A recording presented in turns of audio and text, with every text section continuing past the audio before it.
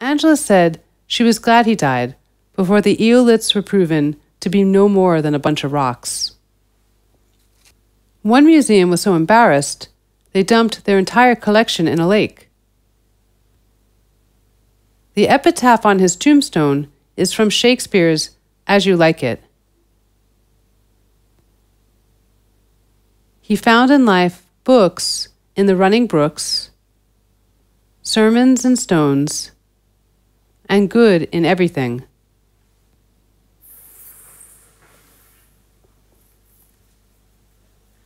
This morning, I got an email from my brother's account with the subject heading, "What's up?"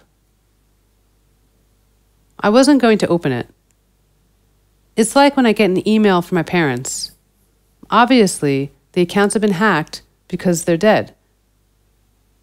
I had to remind myself my brother is still alive. I clicked on the email. He wrote, "My hands are a little better, and I read a lot to keep busy. Maybe you can send me some books. Get back to me when you have a chance." We started a book club. He picks a book, then I pick a book, we write reviews. The first book he picked was about a female spy during the Second World War.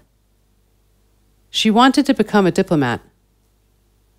But it wasn't a career that a woman, even a rich woman, could have in the 1930s. She lost a leg while hunting. Then she became a spy, masterminding parts of the resistance in occupied France, transmitting coded messages back to London. But she was found out. She escaped by climbing over the Pyrenees, in the winter, dragging her wooden leg. She ended up in Lisbon, where it's been said that every foreigner in the city at the time was a spy.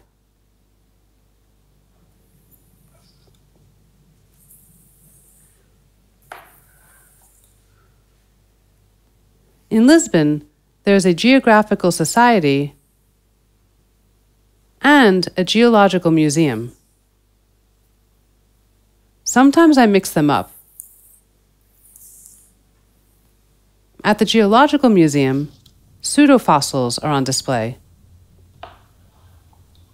The pattern is made by raindrops over the course of hundreds of thousands of years.